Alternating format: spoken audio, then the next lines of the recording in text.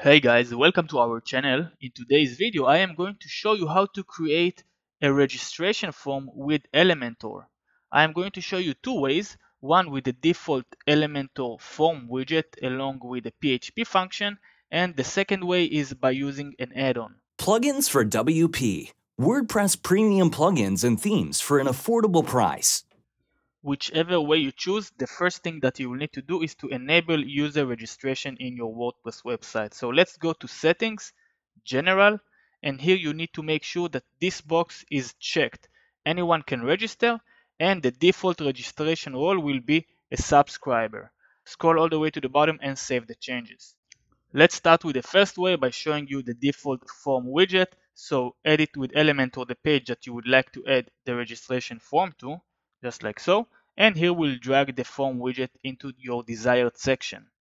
Now, because this registration form is coming with a PHP function, the PHP function contains variables and everything must be exactly executed as I show you in this video. You have all the information in the written blog post as well. The first thing that we need to do is to change the form name to user registration form. It's case sensitive again, guys. You can either type it yourself or just copy it from here and then paste it inside the form name in Elementor over here. Now the registration form must contain specific fields such as email, password and username, and also optional fields such as last name or first name. So let's create the form right now. I'm going to delete the message field because we don't need a message. If I would like to keep the name, I just need to change it to first name with capital F and capital N. The placeholder text doesn't really matter, but just to keep it consistent, I will make it first name. I can make this field required if I want, but I don't have to at all. It depends on you. Same goes with the last name option. You don't have to have this field. If you do want to have it, just make sure it's a last name with capital L and capital N inside the label. The placeholder can be whatever you want, and again, you don't have to make it required if you don't want to. Now let's create a username field. The label must be called username with a capital U and no spaces, and this field must be required.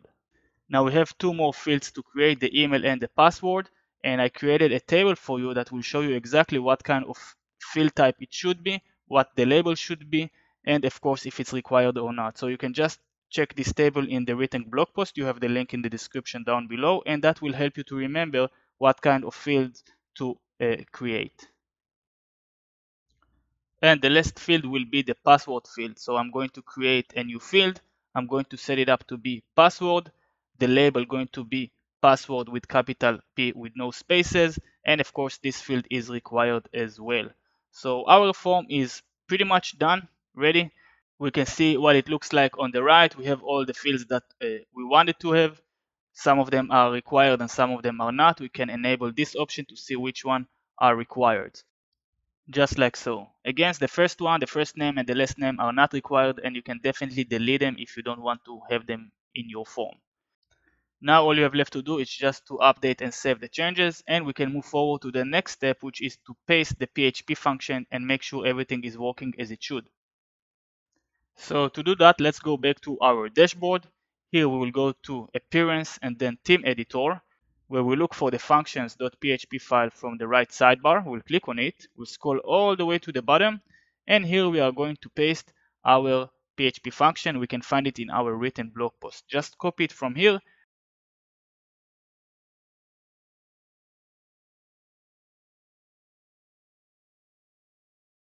paste it all the way here at the bottom, and click on Update File.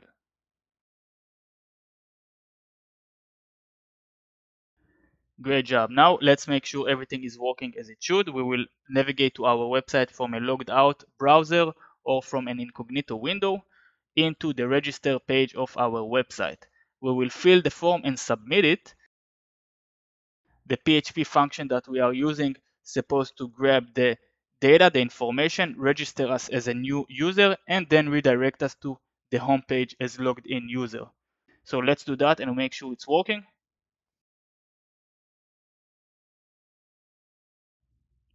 We can see that we've been redirected to the home page. So this part is working good. let's go back to the back end of our website into the users tab, and we can see the new user here inside the users page. So the user was registered successfully and the form and the function is working perfectly fine. Now, if you would like to redirect the user to a different page and not to the home page, we can do that as well. Go back to the rating blog post, copy this small function over here, and all we need to do is just to replace the get home URL with the new text that we just copied.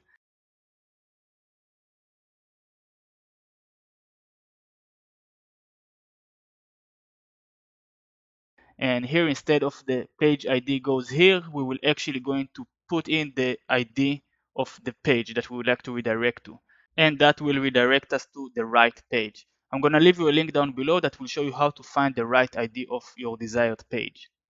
Now, if you would like to create the form without any functions, you can do it by using a plugin. Okay, so let's do that. We'll go to the back end into plugins and add new. Here we will search for Essential Addons. The plugin called Essential Addons for Elementor. You can see it over here. Just click on install and activate. After you activated the plugin, let's go back to the page, click on edit with Elementor, and here we can scroll all the way to the bottom left side. We can see a new section called Essential Addons with many more widgets below it. Everything that is tagged with EA is free, and everything that is tagged with a lock is part of the pro version. Luckily, our registration form is part of the free version. So let's drag it to our desired location. The default form is a login form, and we will need to change it to registration form. Here under the default form type, we'll choose registration. Right now it's very minimal form with only username, email, and password.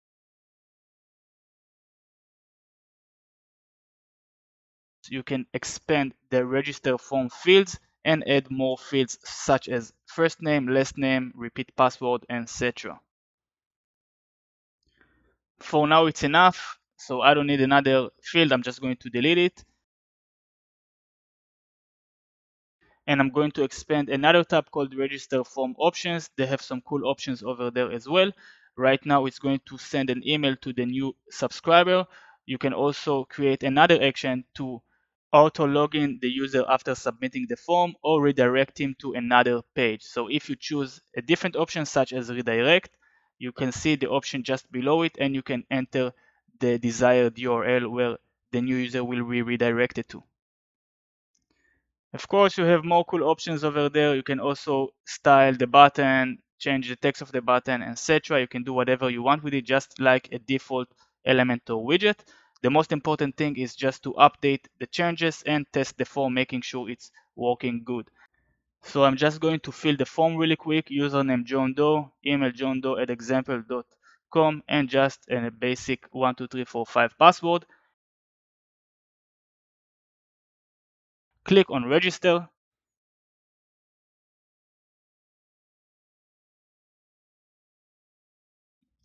The form was submitted successfully and the page refreshed. Now I can exit this page, go back to my users page and make sure the new user was registered successfully.